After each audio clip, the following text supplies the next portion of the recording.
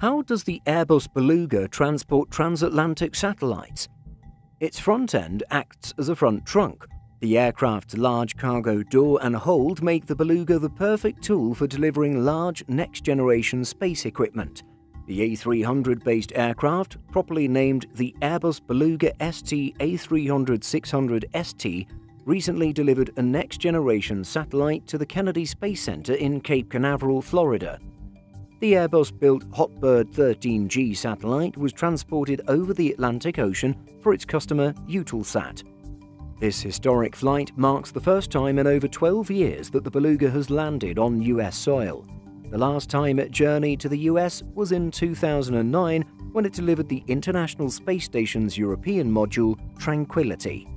With this latest mission, the unique freighter once again finds itself contributing to the process of space travel.